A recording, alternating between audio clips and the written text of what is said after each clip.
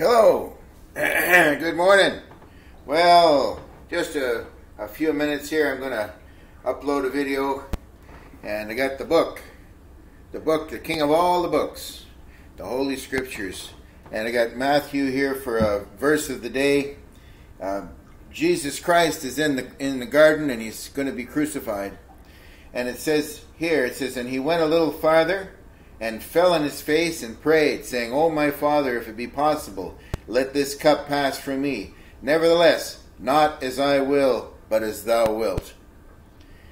And he cometh to his disciples, and findeth them asleep, and saith unto Peter, "What, could ye not watch with me 1 hour?" So, Jesus Christ in the garden didn't want to go to the cross.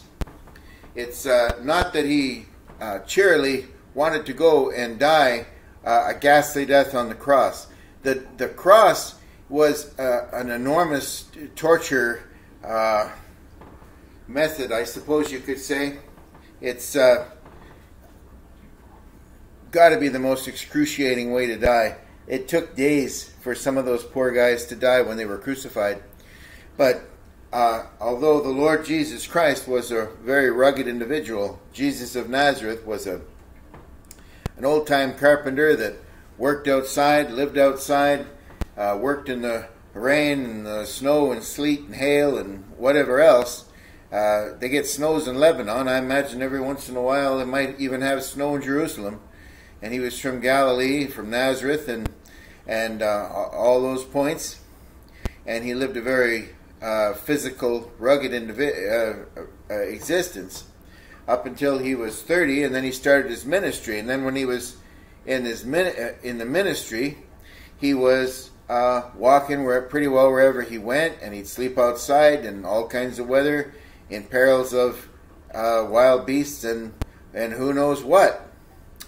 So he's a man's man. He was a man among men is the better term to call him. And so here he is, and he goes a little further, and he falls on his face. He's overwhelmed.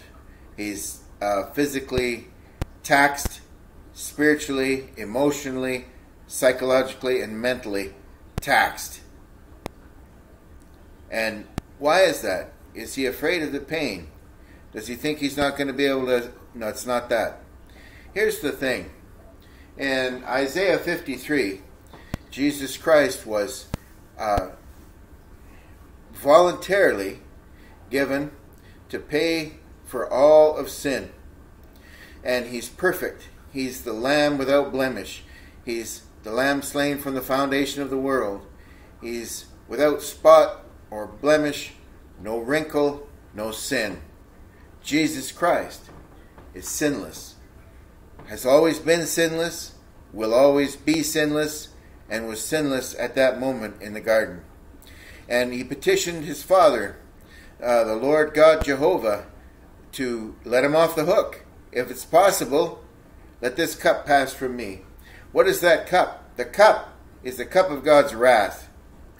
The Bible says that when it pleased God to bruise him, Isaiah 53, and that when he make his soul an offering for sin, the Lord will be satisfied. If you sin, and you do, don't kid yourself. You might be the greatest Christian that ever lived in your own mind. You sin. Paul sinned. If you are religious and you kind of think you're special all right if you think you don't sin. You sin. You're a sinner. You're not a sinner because you sin. You sin because you're a sinner. A dog, if I go out into the yard with the dogs and I bark, that doesn't make me a dog.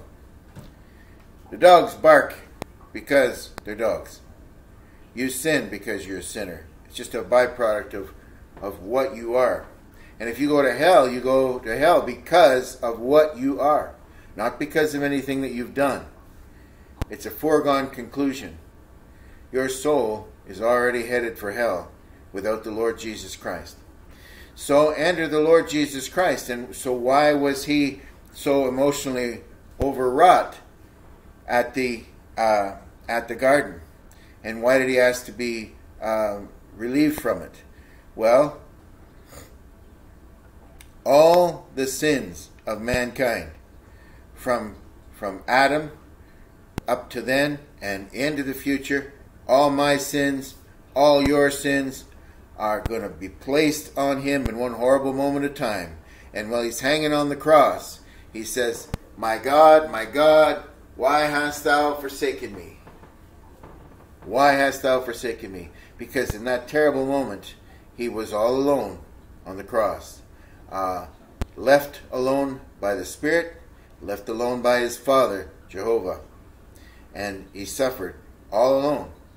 And died, and he went to hell, and he left hell, and he left sin, and he left death, and he conquered death, and he spent 3 days and 3 nights in Abraham's bosom, and rose again the third day. And because of that, you can be saved, my friend. You can trust Jesus Christ as your personal Savior.